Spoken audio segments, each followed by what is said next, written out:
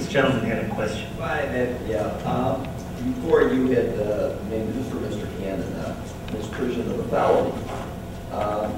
You know that Buck Weaver, is my understanding, and maybe it's wrong, was privy to the ongoing and beginning negotiation between the players and the gamblers. And this is just a one issue. I mean, I like Buck Weaver as much as anybody, but it seems like that definition, I happen to be a lawyer too in my other life, that, you know, that misprision of a felony, that his actions could fall under that statute. I'm just wondering what you think of that. I think that's correct.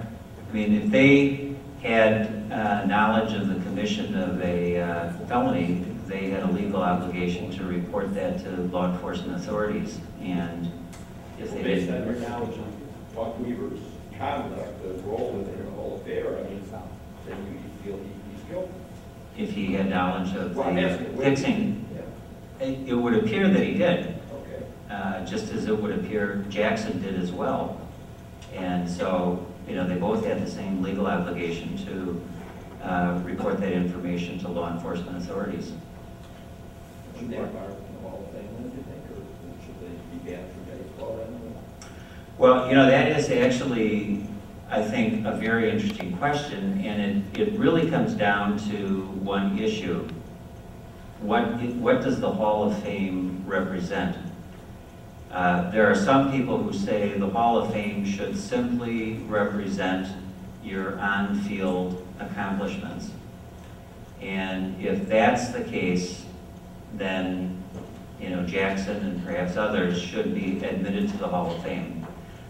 On the other hand, if you look at the Hall of Fame as some kind of perhaps instrument to protect the integrity of the game, and that anybody who has acted contrary to the integrity of the game should be banned, then Jackson and others should be banned. But if that's the case, and it appears to be the standard that is being applied to Joe Jackson, then that same standard should be applied to Pete Rose, it should be applied to Ty Cobb, and it should be applied to Charles Comiskey. I just, you know, I don't think there should be a double standard where some people act contrary to the best interests of baseball and still get in the Hall, and others who engage in misconduct related to the integrity of the game are banned from it.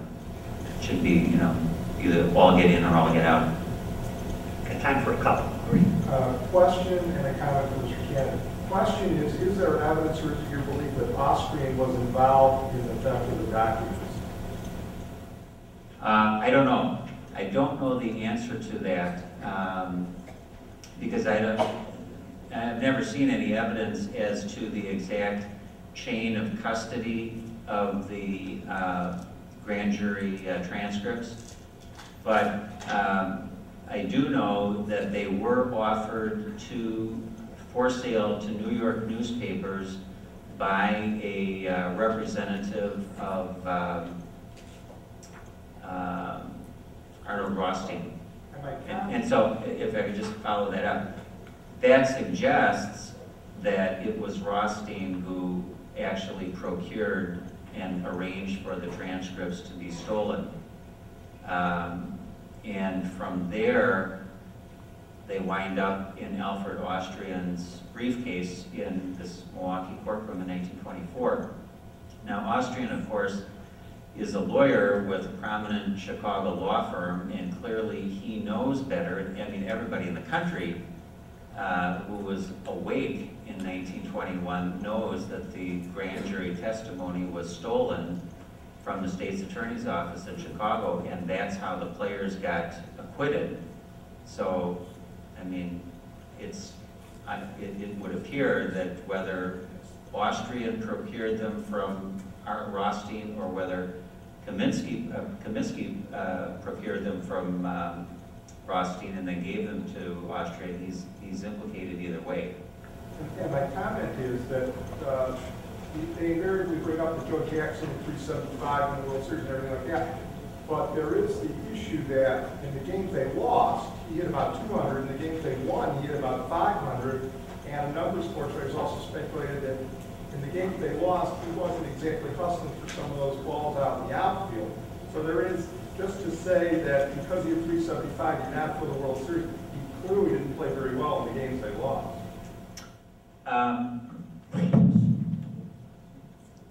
That may very well be true. I mean, I've never, analyzed or looked at films or done anything that extensive, but it does strike me that if he had no fielding errors and he actually set a World Series record that stood for 20 or 30 years of collecting 12 hits, that's pretty impressive evidence, plus the 375 average, plus the only home run in the World Series.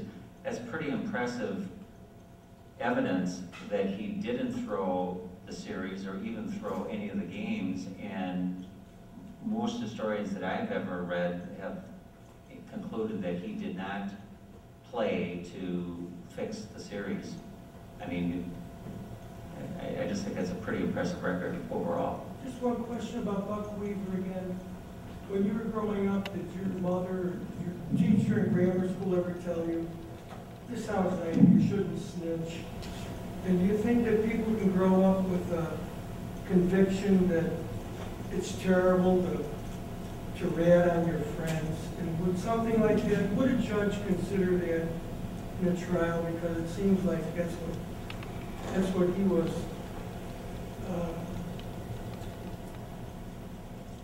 ruled by. I mean, it might have been his persona. Well, I mean, people do respond to peer pressure, but actually that's why there is a law called misprision of a felony, because if everybody responded to peer pressure, it would be very hard to prosecute most crimes.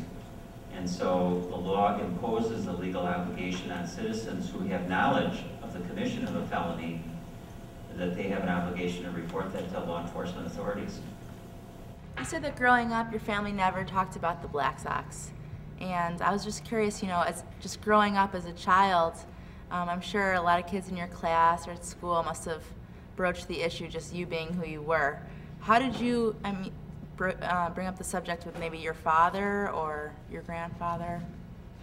I don't think at that time period, when I was growing up, that there was as much interest in the Black Sox scandal as there is now, really. And more than it was more whether you were a Cub fan or a Sox fan, and those people didn't speak to one another.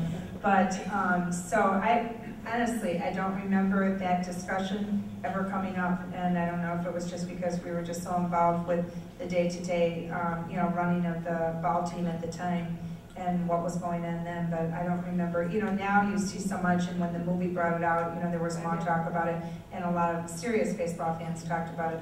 But I really do, thank you for that question, and I do have problems with a lot of the suggestions that Mr. Cannon has made about Charles Comiskey being immoral and illegal, and to this point, I am not a specialist in the Black Sox scandal whatsoever, but I've never known him to be accused of that except for being cheap and not paying the players what they should be. And I will take this on as an issue to investigate more about the trial in Milwaukee and the evidence that was brought forward, because I find that to be very challenging. Thank you. So right here.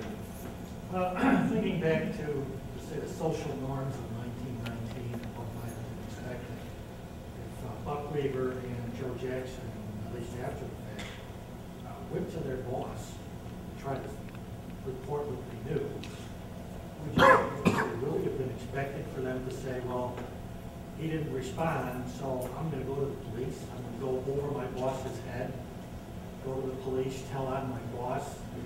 Did anyone do anything like that in that time? I mean, to be saying that they should be guilty because they didn't go to the police? The second part of that, in 19, if someone went to the police October 5th of 1919, is there the slightest chance the police would have taken it seriously and done anything? No. I think that's the big issue. I think your points are well taken. Is that what kind of action would have been taken? Because once again, everybody in the world knew this fix. It was the worst kept secret.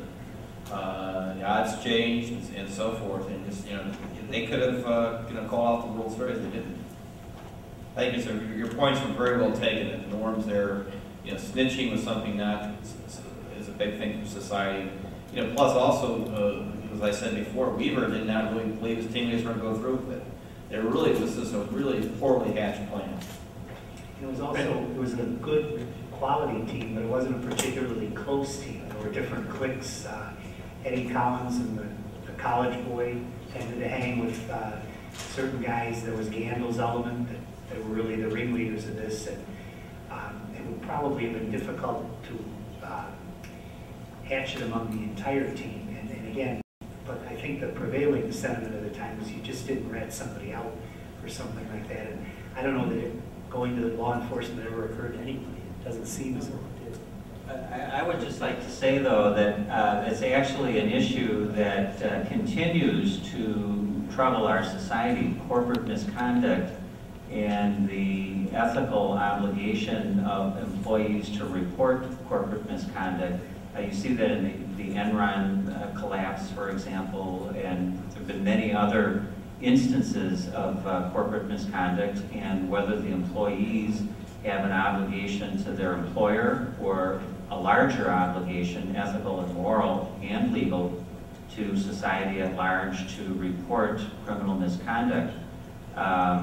There is as I mentioned, the misprision of a felony statute which imposes that obligation on all citizens.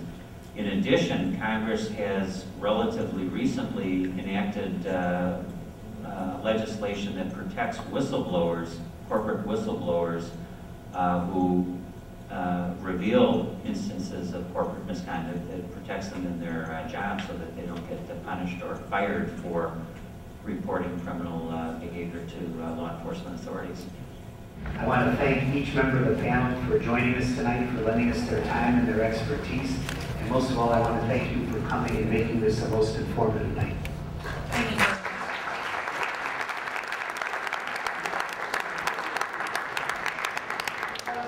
On behalf of the Historical Society and also for the staff of clearbach.com who helped us with tonight's event. Before you leave, if you can take a brief moment to fill out, there's a survey in your small program. We do like to keep track of our programs and some information, so please share that with us. And thank you very much and have a good evening.